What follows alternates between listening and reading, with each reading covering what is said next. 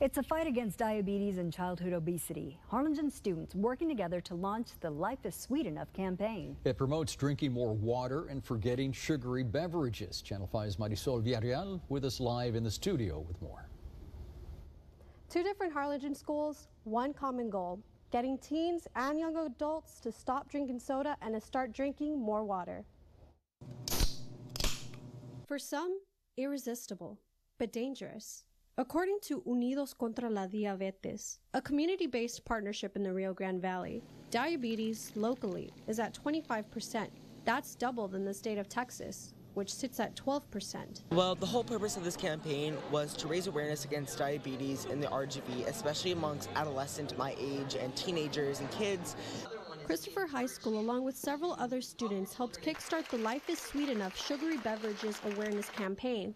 According to the Business Health Services, popular sodas can contain more than 15 teaspoons of sugar. The American Heart Association suggests that the maximum amount of sugar consumption should be at 9 teaspoons for men and 6 teaspoons for women. Water contains 0. How do you feel whenever you drink water?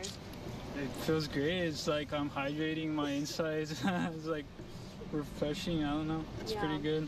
Cesar Pisania, a freshman from TSTC, says that drinking water hits close to home because he had a family member who passed away from diabetes. My family does have a history of diabetes, and I don't know, I just started picking up the habit of drinking water, and before I know it, I just started developing, I like the taste actually, but yeah, diabetes can really affect everything from your eyes to your feet. So the next time that you have a craving for soda, always remember, these actions need to be taken from a young age to prevent things that can happen badly as they get older.